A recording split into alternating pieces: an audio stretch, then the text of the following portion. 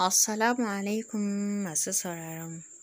Barkamu da sake kasancewa da ku a cikin cigaban labarin mai suna Mutum kuwa na marubuciya Maryam Umar Abdullahi, wacce aka fi sani da Maman Yusuf, wanda yake zuwar muku daga Maman Al'amin TV, tare da ni mai gabatar muku Maman Al'amin.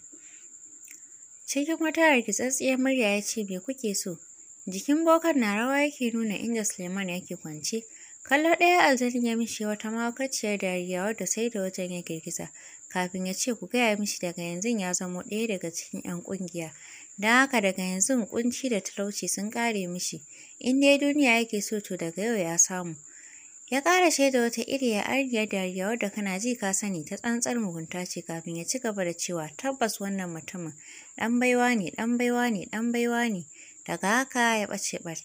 A jiya zuciya Saminu yayin da wannan bokan ya ɗauko wasu baƙaƙen ruwa ya shiga kewaye Suleiman da su. Yana yayyafa mishi tare da yin wasu surutai irin nasu na tsafi. Kafin ka ce mai sai ga Suleiman ya farka, sai dai abin mamakin wannan karin cikin hankalin shi ya farka kafin ya fara dube-dube. Sai dai har yanzu bai yi magana ba. Miƙa mishi ruwan bokan ya babu musu ya karɓa ya shanye, ai kuwa nan take ji duniyar na juya mishi. Yana jin jikin shi kamar ba nashi ba. Yana jin kanshi kamar wani sabon mutum. Ganin hakan ya sa bokan ya ci gaba da 'yan tsaface-tsafacen shi, inda wani siririn haske ya ringa fitowa daga cikin idanun bokan yana shiga jikin Suleiman, wanda lokaci ɗaya suka juyar mishi da tunani, sai da ya tabbatar da ya tsafe shi tsaf ta yadda ba yadda za a iya fita daga cikinsu. Nan fa ya shiga zayyanawa, inda ya ci gaba da gaya mishi duk wasu sharuɗan ƙungiyar, haɗe da duk wani sirri na ƙungiyar don ya sani ya riga da ya gama da shi, ba abin da zai iya yi. Shi kuwa Suleiman gabaki ɗaya ya zama kamar mutum-mutumi, ba sai kallon da yake yana ganin abin kamar a mafarki, wai shine zai zama matsafi. Daga yau ya zama memba a cikin ƙungiyar asiri. A takaice wannan shine mafarin da Suleiman ya zama cikakken ɗan ƙungiyar asiri, inda Saminu ya koma riƙe hannun shi kafin ƙyaftawar ido sai ga su a ɗakin na Saminu. Ai Suleiman na buɗe idon shi ya ringa kallon Saminu yana neman ƙarin bayani. Dan ganin abin yake yi kamar wata almara. Bai ƙara tsinkewa ba sai da ya arba da wani jan ƙyalle da bokan ya ɗaura mishi a hannu. Mai wani irin zane, aiko wata irin zabura yayi. Shako wuyan Saminu yayi, nan fa kokawa ta kaure a tsakaninsu. Dan ba ƙaramin shaƙa yayi wa Saminu ba, lokaci ɗaya Saminu ya galabaita. Da ƙyar ya samu ya ƙwaci kanshi a hannun Suleiman, inda ya koma gefe yana mai da numfashi. Yayin da Suleiman ya ɓarke da wani irin kuka mai ciwo. Sai da ya mai isar shi kafin ya miƙe tsaye cike da tashin hankali ya ce, "Na yi nadamar haɗuwa da kai Saminu. Na yi baƙin ciki da nadamar sake haɗuwa da kai a karo na biyu. Alhalin na riga da na san waye kai, amma ba komai, ka je Allah zai min sakayyar abin da ka min. Sannan ka sani ko da za ku kashe ni ba zan taɓa zama ɗaya daga cikinku ba." Yana kaiwa nan ya juya ya ci gaba da tafiya, don tabbas in ya ci gaba da tsayuwa zai iya kashe Saminu a yadda yake jin matuƙar tsanarsa. "Jimana malam," cewar Saminu. Chuck Suleiman ya tsaya amma bai jiyo ba. Murmushin mugunta Saminu ya kafin ya ce, "Ka sani cewa batulcewa wannan ƙungiya daidai yake da rasa rayuwar duk wani ahalinka.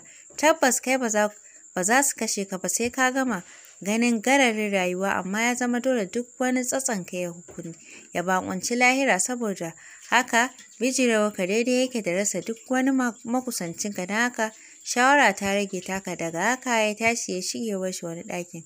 Yayin da ya bar Suleiman nan tsaye kamar gunki, zuciyar shi sai ta farfasa take. A can asibiti kuwa tafiyar Suleiman ba jimawa jikin ɗan fille ya ƙara rikicewa, inda likitoci suka rufe kanshi, amma kafin wani lokaci rai ya yi halin shi. Lokacin da aka sanar da rasuwar shi, Hajja yanke jiki ta faɗa a sume, Siya Ahmad kuwa tuni suka kiɗime, sai maimaita inna lillahi wa inna ilaihi raji'un suke yi, yayin da hawaye yake zubo musu. Rashin iyaye ba daɗi, na tausaya musu sosai. Ga kuma tashin hankalin faɗuwar Hajja, wanda Allah ya taimake su dai an samu ta farfaɗo. Nan fa suka shiga cike-ciken takardu don karɓar gawar. Bayan komai ya kammala ne aka ba su gawar, ana tsaka da sa gawar a mota ne kwatsam sai ga Suleiman kamar an jeho shi. Chuck ya tsaya yana kallon su yana kallon gawar, ga Hajja a gefe ta ci kuka har ta gode Allah. Kana kallon ta kasan a firgice take. Nan take jikin shi ya fara rawa. Gashi dama a cikin wani firgicin yake, sai kuma gashi ya tadda wani tashin hankalin. Gani ya kasa karasuwa ne yasa ya kama zuwa inda yake, yayin da ya janyo hannun shi yana cewa, "Sai hakuri Suleiman, haka Allah ya nufa. Addu'ar mu kawai yake bukata a yanzu." Haka ya rinka bin Kamal har zuwa inda gawar take jiki a sanye. Ya tsuguna ya yaye farin gyalen da aka rufe mahaifinsu da shi. Wasu hawaye masu zafi ne suka shiga ambaliya a kan fuskar shi lokaci ɗaya ya arba da fuskar mahaifin nashi. Rirriƙe gawar yana wani irin kuka mai taɓa zuciya wanda da biyu yake kukan ga rashin mahaifi ga kuma tunanin halin da ya jefa kanshi a kan rashin haƙurin shi, wanda da ƙyar aka ƙwace gawar a hannun shi aka sanya a mota, inda suka shiga suka nufi ƙauyensu. Bayan sadakar uku ne kamar daga sama sai ga Saminu ya zo ma Suleiman ta'aziyya. Duk da Suleiman bai ji daɗin zuwan shi ba aka ya karɓe shi don kar yayin shi su fahimci wani abu. Bayan ya musu gaisuwa ne ya nemi a kai shi inda Hajji take mata gaisuwa. Bayan ya mata gaisuwa ne yake mata albishi da cewa ai ya sama wa Suleiman aiki kuma alhamdulillah aiki ne mai tsoka wanda insha Allah zai amfana sosai. Dama ya hakan ne don ganin halin da abokin shi yake ciki na buƙatar taimako. Nan fa Hajji ta shiga godiya tare da sa mishi albarka har da hawayenta. Yayin da gefe ɗaya sai Ahmad su ma suka kawo murna tare da ƙara gode mishi. A haka dai suka rabu suna mai farin ciki. Saminu, ka fita harka ta da gaya maka ni san ba zan yi wannan mugun aikin ba. Don Allah na roke ka rabu da ni tun kafin ƴan uwana su san halin da ake ciki. Murmushi Saminu ya kafin ya ce baka san waye wannan hatsabibin bokan ba, baka san waye Yarima al-Sultan ba, baka san iya ƙarfi da ikon da wannan ƙungiyar take da shi ba. Shawarar da zan baka kawai shine kar ka kuskura ka ce za ka yi ko da musu ne da su. Bare jayayya yana kaiwa nan bai jira cewar shi ba ya sa kai ya tafiyar shi. Shi ma jiki a sanye tare da matuƙar nadama ya juya ya koma cikin gida. Washe gari tun da sassafe Hajji ta matsa wa Suleiman akan ya tashi ya je inda wannan bawan Allah yake. Tunda ya ce ya tabbatar da ya zo da wuri. Jinjina kai kawai ya kafin ya ce to Hajja yanzu zan je. Amma ni da ma an daina zancen aikin nan wallahi kin ga yanzu idan zan yi aikin nan dole sai na bar nan na koma cikin gari. Yau me a ciki Suleiman? Ai duk ci gaba ne. Ni na gama kamar baka farin ciki da aikin nan. Ko akwai wata matsala ne? Dabir cewa ai kafin ya ce a ba komai Hajja kawai ba na so na yi nesa da ku ne. A'a in dai dan wannan ne kar ka damu in dai har ka samu muhallin kwarai to ka ɗauke matarka ku tafi. Allah ya sa alkhairi amma yanzu ka tashi maza ka je ka shirya ka tafi kar ya gaji da jiranka. To Hajja shikenan. Daga nan Fat ɗin shi ya nufa inda ya yi wanka ya shirya ya yi salama da Hafsat yana ji kamar kar ya ji. Haka ya kama hanyar ya tafi. Wannan tafiya ita ce sanadiyar da Suleiman ya tsunduma cikin harkar inda lokaci ɗaya ya fara samun makudan kuɗaɗe amma san baya bari ƴan uwan shi su san da su a wajen Saminu yake barin komai nashi inda yake ɗan ɗibar kaɗan yana taimakawa a halin shi. A yanzu duk wani mitin da za a yi yana zuwa sai dai har yanzu ya kasa yarda ya sha jini wanda hakan yasa ake jin haushin shi sosai a ƙungiyar.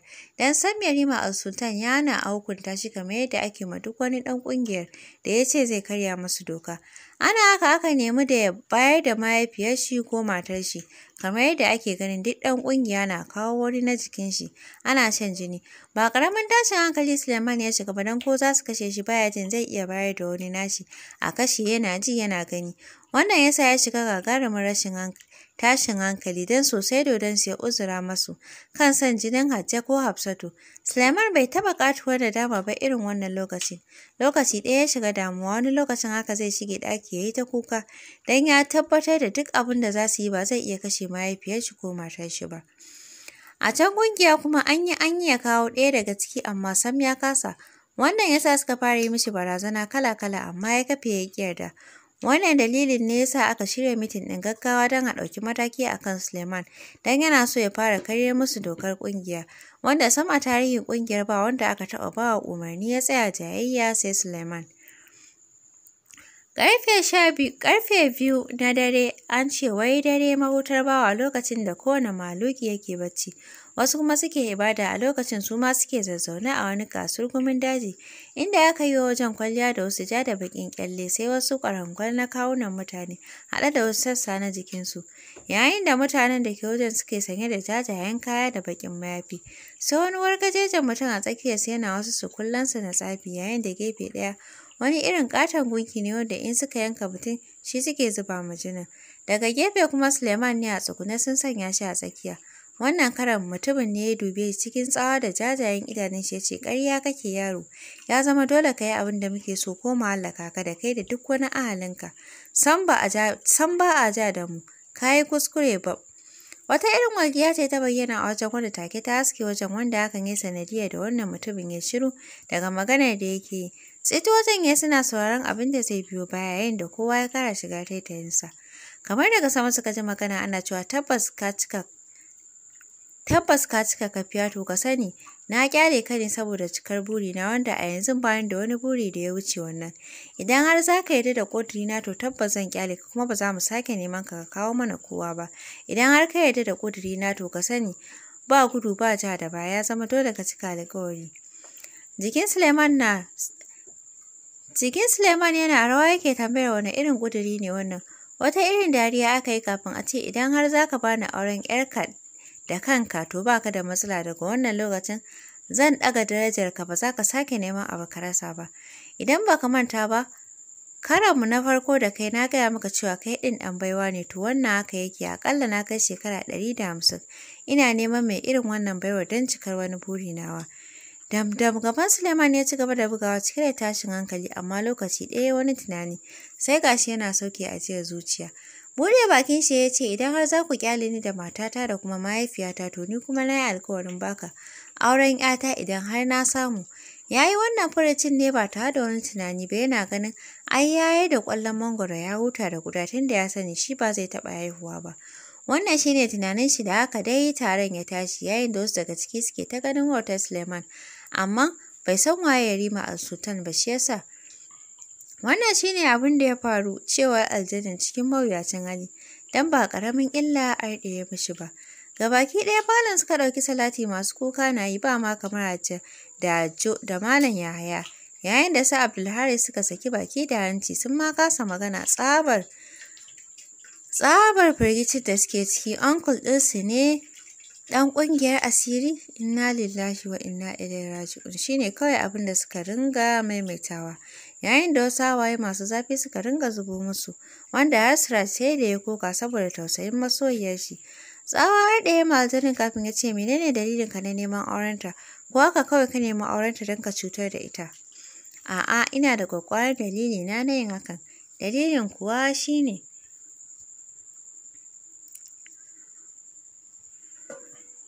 kakana rikakken matsafi ne da ya yi shuhura akan harkar tsafi, wanda ya yi fice a nahiyarmu. Duk da kasancewar shi shahararren matsafi, amma har ya mutu bai samu cikar burin shi na mallakar duniya aljanu da matsafa baki ɗaya ba. Tun da ya tashi yake da wannan burin, amma kash harkar shi bata cimma ruwa ba. Wannan yasa tun lokacin da nake yaro ya shaida min wannan burin nashi ni ne zan cika shi, don ya yi bincike ya tabbatar da hakan a lokacin. Yake shaida min cewa zan zamo shugaban matsafan duniya baki ɗaya, amma ta hanya ɗaya tak. Wannan hanyar kuwa ita ce idan har zan yi aure to ba zan aure jinsi na ba, sai dai na aure jinsin mutum, kuma ita ma ta kasance 'yar baiwa ce.